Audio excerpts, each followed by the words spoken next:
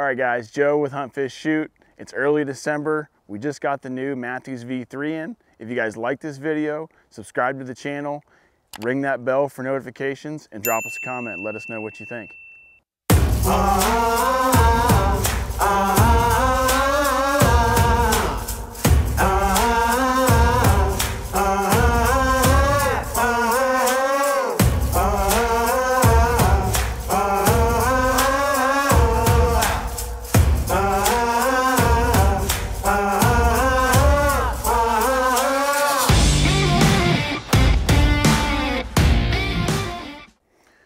All right, in my hands, I've got the new Mathews V3.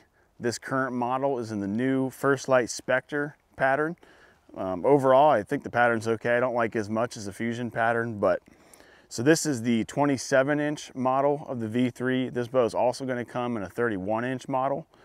I chose the 27 just because I like a compact bow if I can. It's going to fit great on a backpack. I do a lot of run and gun whitetail hunting where I'm doing a lot of hanging hunts with my mobile setup, and this bow is going to fit that perfectly. So the biggest change on this bow from the Mathews VXR they came out with last year, which I also had, I had the 28-inch version last year, is the main thing that they did that I can tell is going to be your cable guard. They actually ran this cable guard basically at a 45-degree angle. That way it was able to get, basically their idea behind it is it lines up perfectly with the burger hole, which is technically the center of the bow. And as you draw it back, it's supposed to make the draw cycle smoother. It's supposed to be a smoother shot. I do think that they did do that. This bow is extremely smooth. This model right here, I've got the 65-pound mods on it. These are the switch weight 2 cams. And basically the way these cams work are the same way that the VXR worked.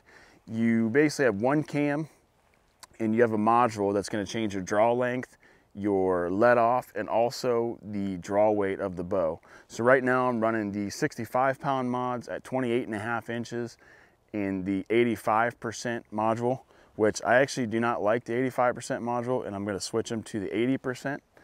But overall, man, this bow is sweet. It is super quiet. I don't know if there's a quieter bow on the market.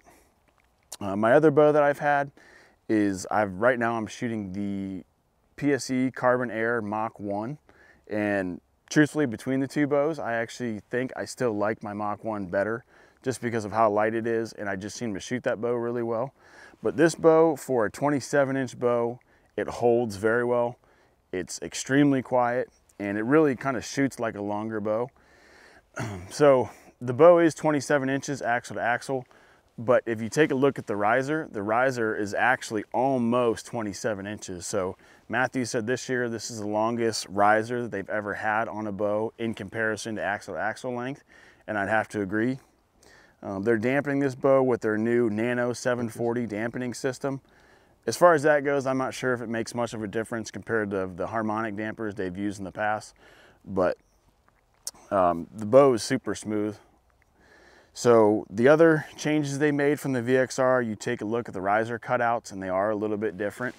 They just kind of changed the pattern in it, maybe made them stiffer. I really don't know exactly what they did. So I believe you can get this bow in 60 pounds, 65, 75, and 80 pounds, I believe. And draw length wise, I'm not 100% sure. I believe it goes from 26, I believe maybe up to 30 inches of draw length. But I don't really think that anyone over a 30-inch draw length is going to be shooting this compact of a bow because of the string angle. Like I said, I'm shooting at 28.5, and I've always found in the Mathews that they usually run about a half inch to about a half inch long.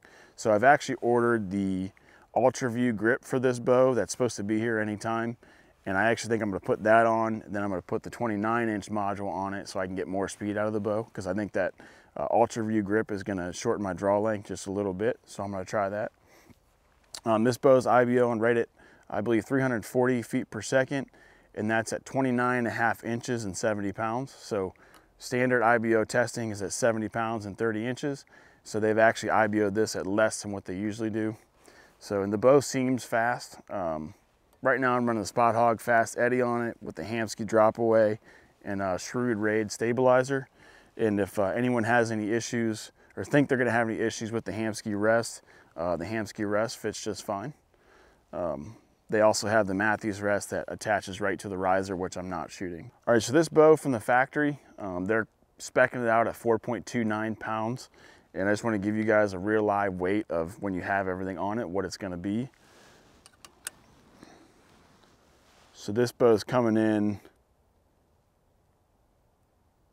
5.82 pounds. So that's not too bad. My carbon is coming in right at about 5 pounds with everything on it, including your arrows. So it is going to be a little bit heavier, but the bow being as compact as it is, I think it's a big benefit of it. But we're going to get some test shots of this bow, and we're going to shoot it through the chronograph and show you guys how it shoots. All right, I'm going to run you guys through a few shots and just let you guys hear how quiet this bow is, and just kind of run you through the draw cycle and see how it feels. This bow right now, we're at 64.5 pounds is what it read on my last chance scale. And let me run you guys through this. So the bow draws pretty easy, and it's just pretty smooth all the way back. There's no real humps in it.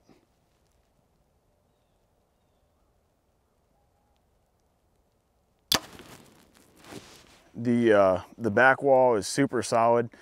These are going to be cable stops, which they never really ran limb stops anyway, so like some of the other bows out there, but I shoot a hinge release, so I do like a nice solid back wall.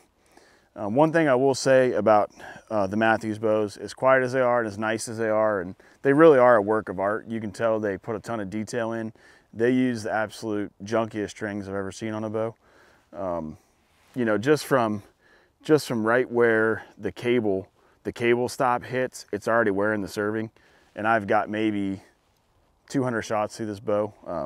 I usually run America's Best on everything, so I'm going to peel these off and put America's Best on, but these strings, the peep's already been rotating. They're just not a very high quality string, so I really would like to see them put something different on there. But run you guys through another shot. So this bow, it does draw smoother than the VXR. The VXR had a little bit of dump on the back end as it dumped into the valley, but this is pretty smooth all the way through.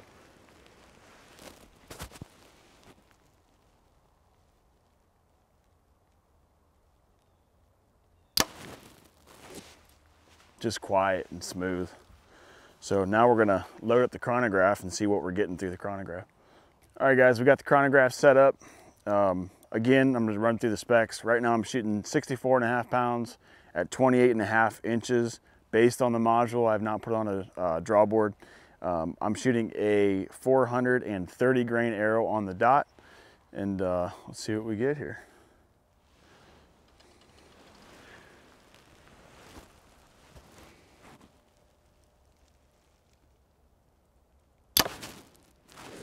"290 feet per second, which is pretty good. We're going to shoot another one. Again, this bow IBO is, I believe, at 340 to 342, I believe.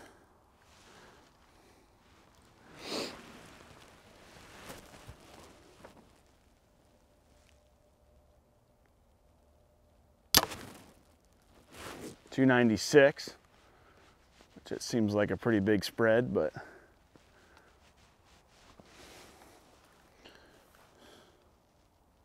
right now we're standing about 4 to 4.5 feet away from the chronograph.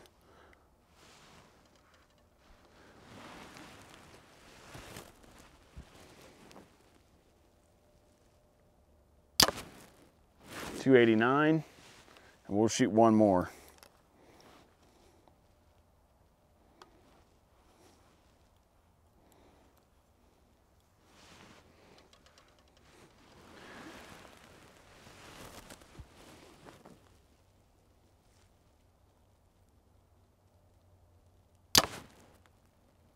.289 again. So I don't know where the 296 came from, but really you've got 3 arrows at 289 to 290. So really that's pretty good speeds out of basically a 65 pound bow at 28.5 inches.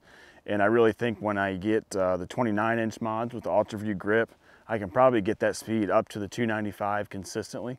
And then maybe even put some 70 pound mods on there, and we'd probably be up over 300 feet per second with, you know, with the 430 grain arrow, which is packing a lot of punch, and it'll kill anything in North America. So overall, this bow's sweet. Those are great speeds out of this bow.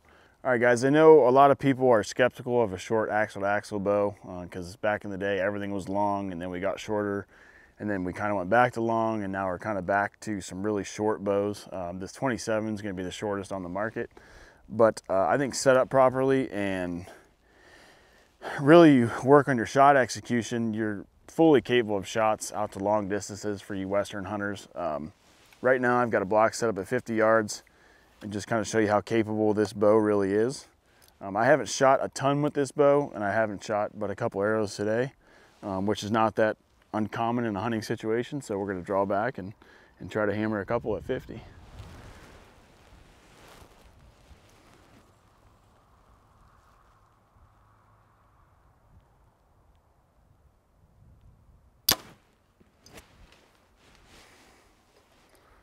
Let's see how that one went. Was it low?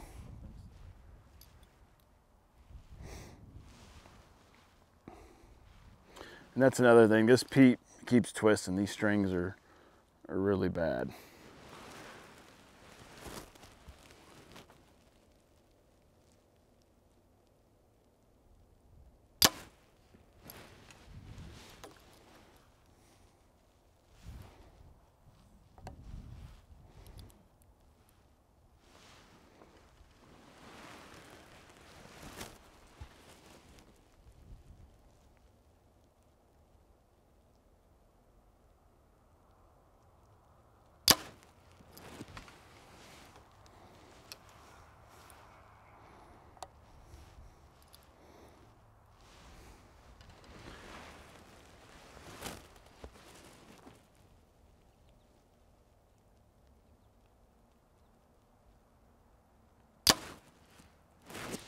All right, guys, that's 4 arrows. I think my first one was a little bit low, but it's also pretty cold out and I haven't shot today. But I want to thank you guys for watching. If you guys like this video, make sure you subscribe to the channel, drop us a comment, and ring the bell for some more notifications on some further videos.